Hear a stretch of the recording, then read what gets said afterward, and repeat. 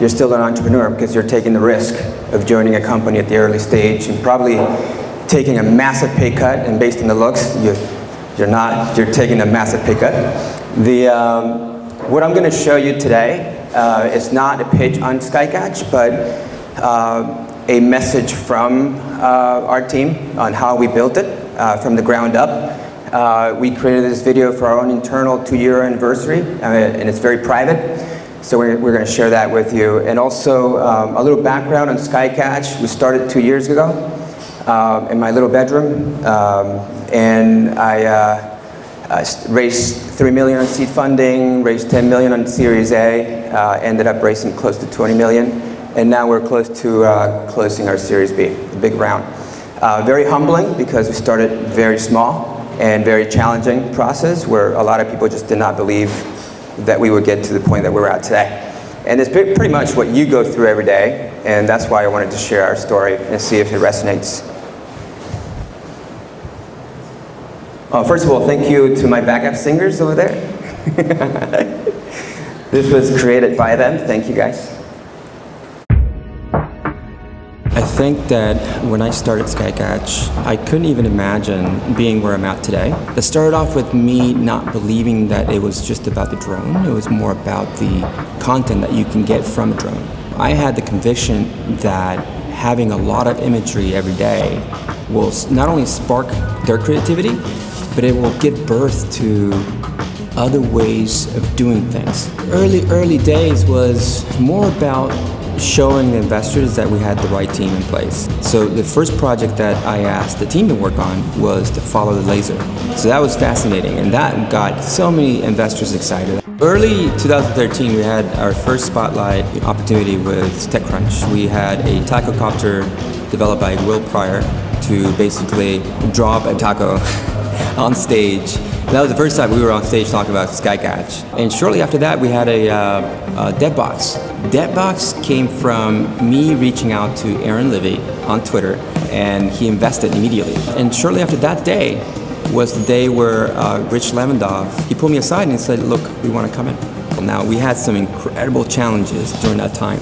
We didn't have a ground station ready to show investors. And I remember calling Sam around January. I said, look, I need you to step in, and you need to make this happen, and you need to make it happen by January 31st.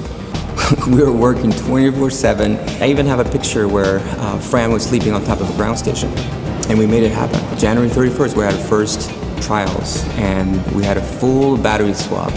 It was flawless. It was our first big engineering win. After that, we spent maybe 2-3 weeks starting the fundraising process. Ground station became integral to Series A. It was the missing piece in this fully automated data pipeline. And once we were able to... Oh. That was on purpose? Just kidding. Let's see. Let me see if I can refresh and go back to the same frame. Skycatch?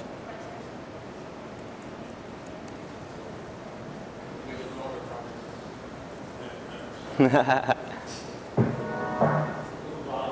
even have a picture where maybe 2-3 automated data pipeline. And once we were able to make it, we were able to bring investors in and show them that what was next in the future for drones was these ground stations where the drones come and land. Nobody has to come there and take out their batteries or get the SD cards for data. We had a fully functioning robot that was going to take care of that for clients. And once investors saw that, they saw that this was a company that was going to go far. The product has grown.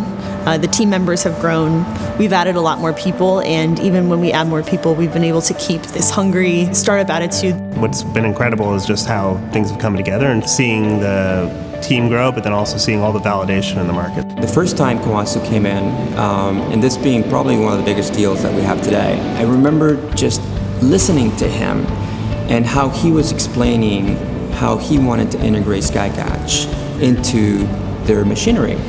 And I honestly couldn't believe it. It was the first time ever that I had experienced a bigger company wanting us rather than us going out and trying to teach them. The thing that makes Skycatch really unique for me is how we are revolutionizing and not even reinventing, we are inventing a brand new industry from scratch. I think the kinds of technologies, tools that Skycatch is developing could really be a game changer. Imagine it as a flying platform that can carry whatever sensors you want for applications that you are interested in. It's been really amazing to see Skycatch grow from where it was at the very beginning at Runway, where things were really crazy and kind of very impromptu, to now where things are like more structured. We're growing, we've signed huge deals, we're now associated with like enormous companies, and it's been really cool to see that journey. What I really like about working at Skycatch is the challenge. When I joined this job, I definitely did not take it because it was easy, and there's the right mix of difficulty and attainability. As Christian says, we're humble, nimble, and reliable. I'm really excited to be a part of this company. I really see that the opportunities for this company in order to take drones where they've never been are limitless, and I'm really excited to see where we go next.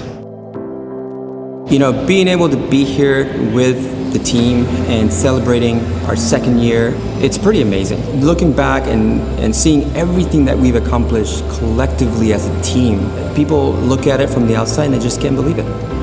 But if it wasn't for the fact that we probably have the most incredible, fast-moving, passionate Skycatcher athletes, we wouldn't be able to make it happen, but we did. And we will be doing so much more because of who we are.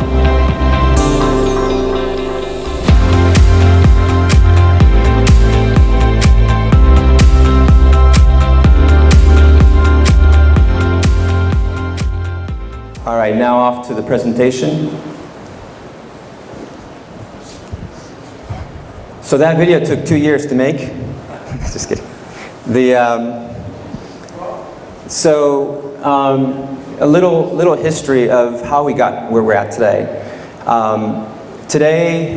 First of all, we are working with some of the biggest construction heavy machinery makers in the world. Very humbling, like I said earlier, and very challenging because they push a lot. We started off in a small little office. Worked really hard to validate what we were building with customers, and a lot of the bets that we took. And as an entrepreneur, you take a lot of bets early on. A lot of the bets we took turned out to be correct. Now we stumbled on a lot. There's a lot of periods where it was very stressful. Christmas weren't Christmas.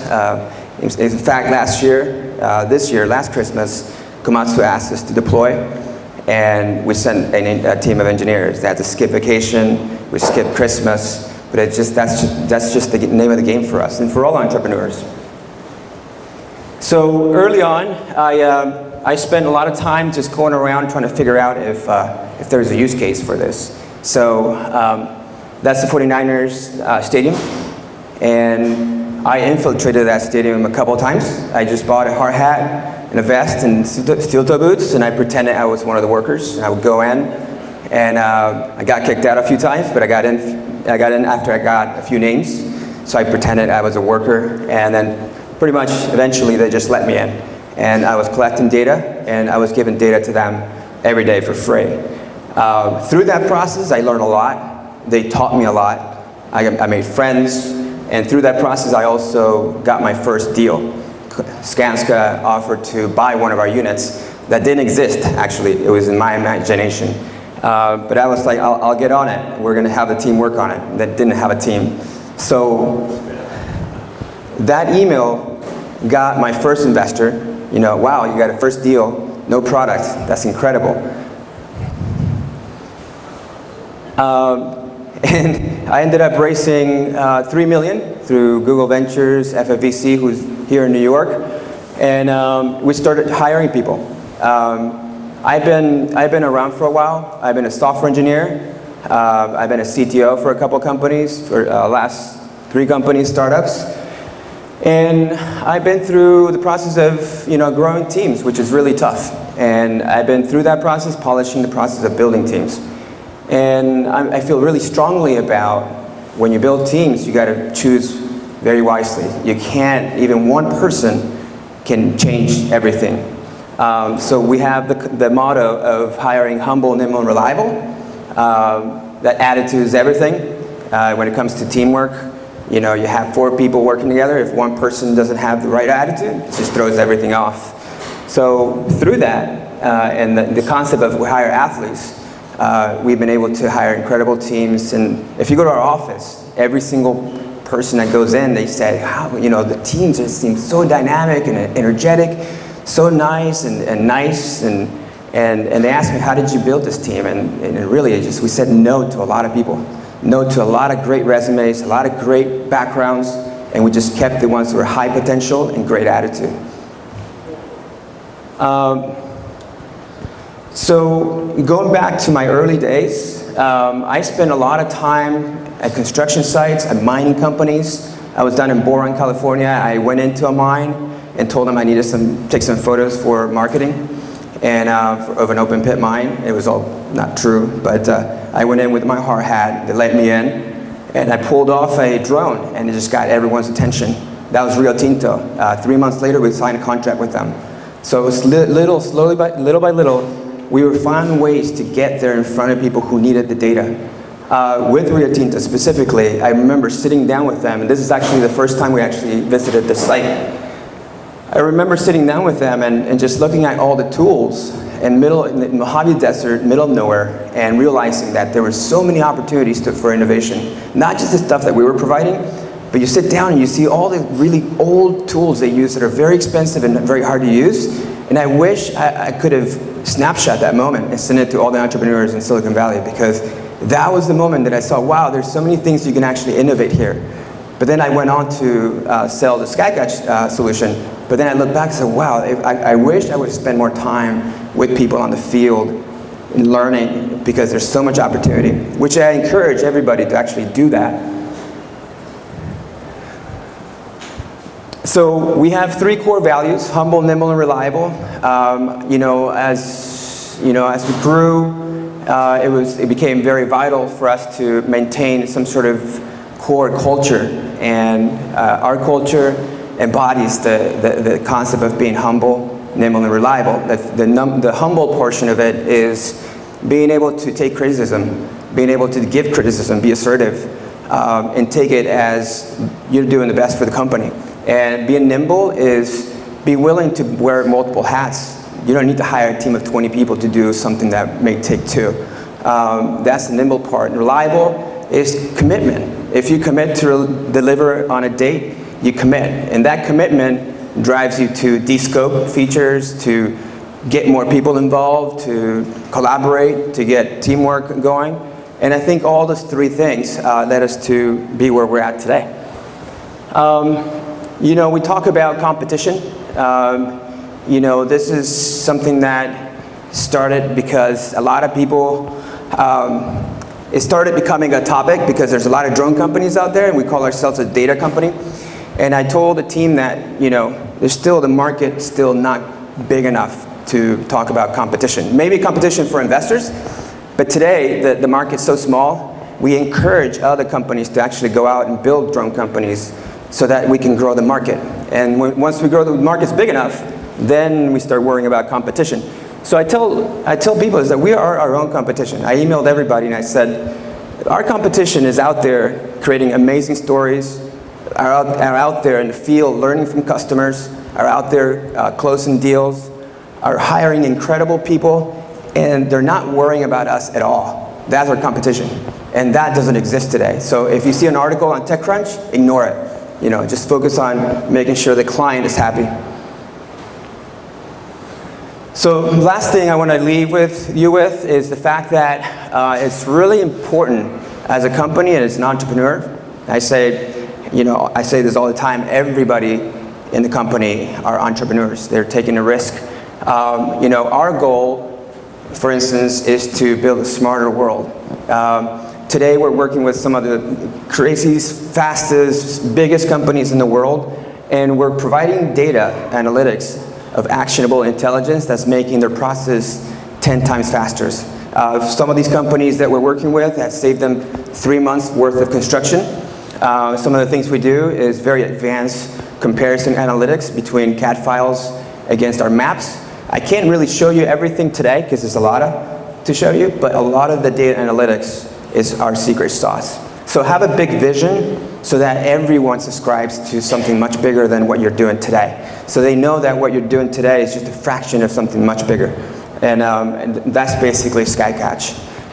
Thank you.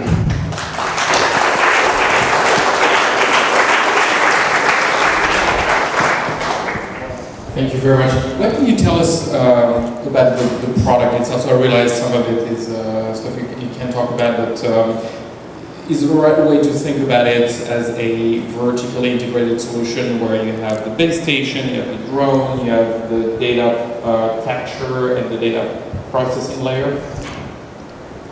That's right. So we build the hardware and the software from the ground up. So the full solution from a ground station that gives you the ability to land fully autonomously. So for instance, Komatsu has 45,000 job sites in Japan alone. So that would require 45,000 people. So with robots, you can deploy 45,000 robots. You don't have to hire that many people.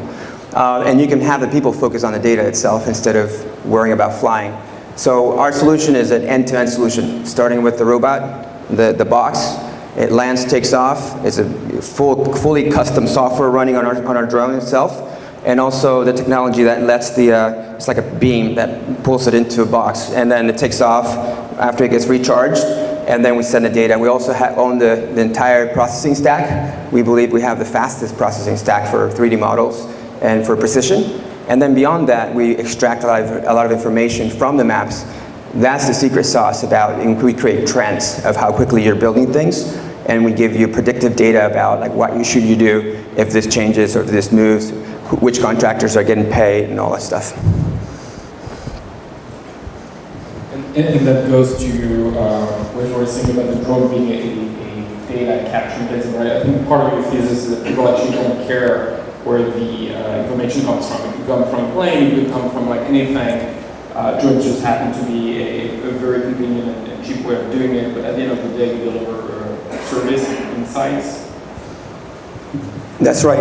Early on, the autopilot technology wasn't very evolved.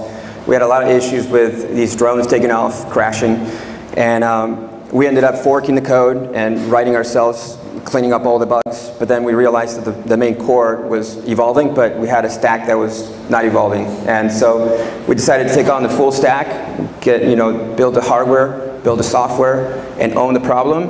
And part of doing that is really just having full control of the full stack from the hardware, from the software, all the way down to the processing, to the analytics. I don't know if I missed it. Yeah. During the early days, it was really tough because there wasn't anything out there that we can use that was reliable.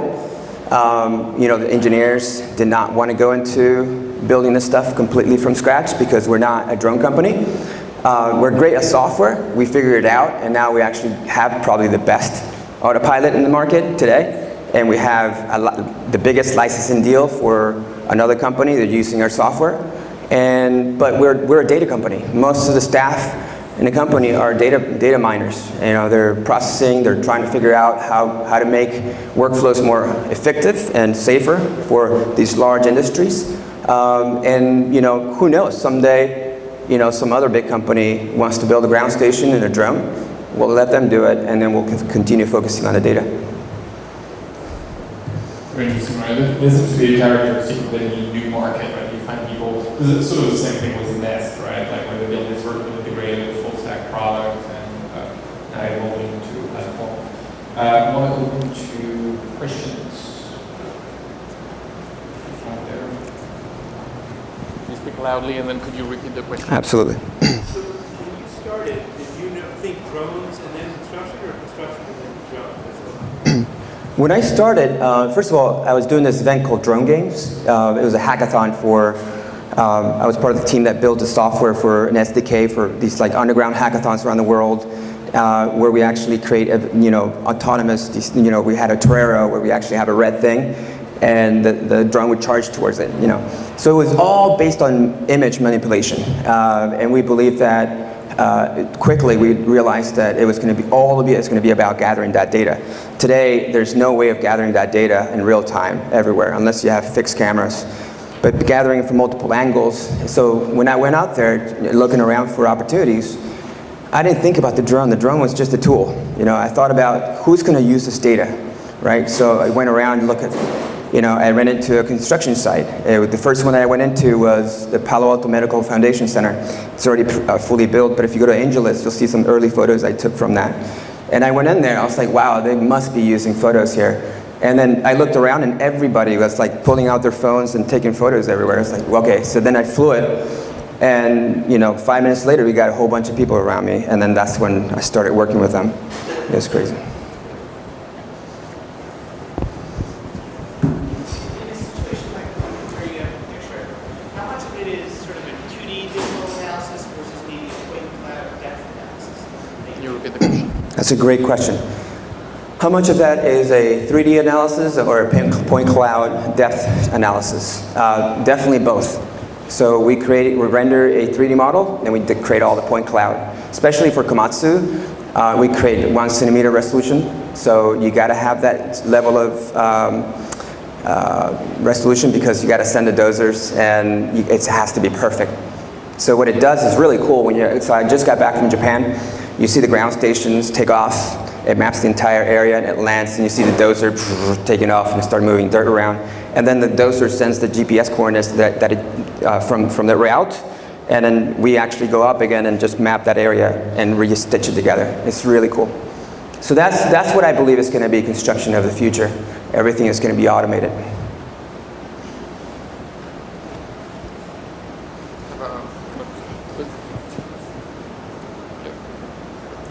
This one over there. 1 centimeter. 1 centimeter. One. Resolution, yeah.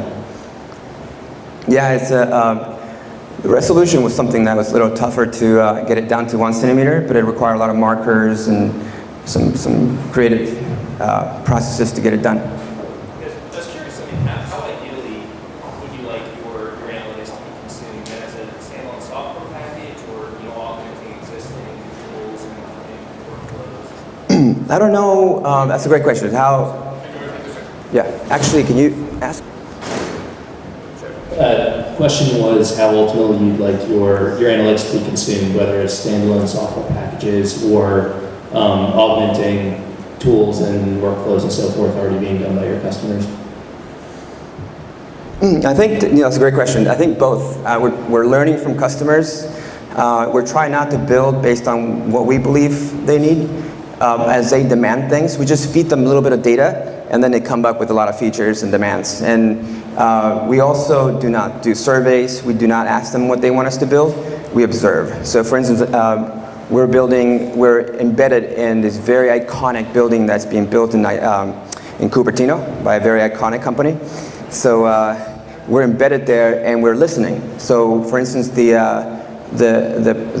feature that lets you upload CAD files and map them and compare them into those maps in real time, that was because we were just walking around and just listening. So I tell all the product guys, just listen, don't ask what they want. Just listen, and then we start adding stuff to it. One of them was these massive meetings with all the contractors and all the planners, where their contractors are like, well, you told us to build it this way. The planners are like, no, the maps, the architectural plans say this. And a pipeline going in the wrong direction, or the electrical wire going in the wrong direction, and then the next team needs to start working on the next layer, and they can't because these guys messed it up. So a lot of that happens, and we prevent that by doing real-time analysis and checks on that. As far as the packages, I don't know. I mean, right now we're just adding based on what we see is the most valuable piece, and then who knows where we're going to end up.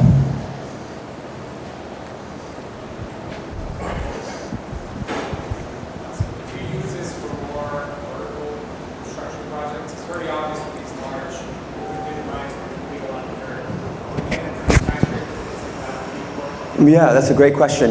In fact, it's something that, so are we doing anything with vertical buildings? Once you get the flat areas out of the way and these buildings start to go up, do you do anything with it? And it's actually something we're doing with this company and a few other companies, where it's a little different method. We actually fly around it, the camera is pointing towards it, and it creates a 3D model. In fact, We're also doing indoor mapping and using the same tools for comparing and attaching and measuring but we're not flying a drone inside. We actually created a 3D array camera, pass it to an intern, and then he's basically creating these like street map view looking things and it's all for just augmenting the ability to do things faster. It's a great question. Last question from me. I'm interested in the legal aspect of this. So I know that one of your customers, Bechtel, got some kind of exemption. What's the current situation for B2B business like this? That's another great question.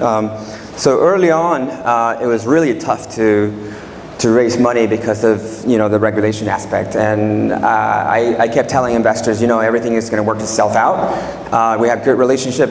Obviously, I was just hoping that things would work itself out, but we believed that companies at some point would want to use this data, and there would be companies pushing the FAA to change regulations. That's exactly what happened. And a year ago, we took a different approach. Most companies and most drone makers were going against the FAA and fighting it and trying to fight it in Washington. And I kept telling people, nothing gets done in Washington, so don't go there. You're wasting your time.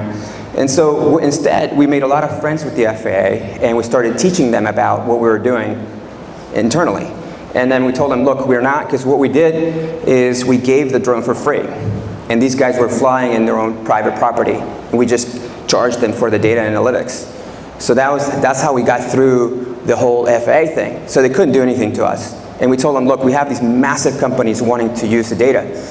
And we incentivized, Bechtel was just announced, and Bechtel early on didn't want us to tell anybody that we were talking to them. They were extremely picky about us mentioning Bechtel anywhere because they didn't want the public to see drone and Bechtel and security, safety, and all that stuff. Now we just made a huge press release, so things have changed dramatically. And when people ask about regulation, it's not going to be based on what we're writing today or what we want today. It's what the companies, massive companies, are going to demand. I told Clayco, for instance, was the first one that filed an exemption with the FAA. And we believe that we were part of the creation of the 333 exemption process because we got these companies to actually send letters to the FAA, and they were terrified. We actually covered a lot of the legal costs for writing these letters, and we finally got one company to agree, and then we told them, look, Clayco did it, you should do it. And now we have Chevron, we filed with Chevron, we have Bechtel, we have DPR, some of the biggest, BP. So with that momentum, it got the FAA really worried. The FAA is a very poor organization. They can't go to court with some massive company. And now these companies know that. All right, so that's all the time we have. Thank you so much for being here. Thank you.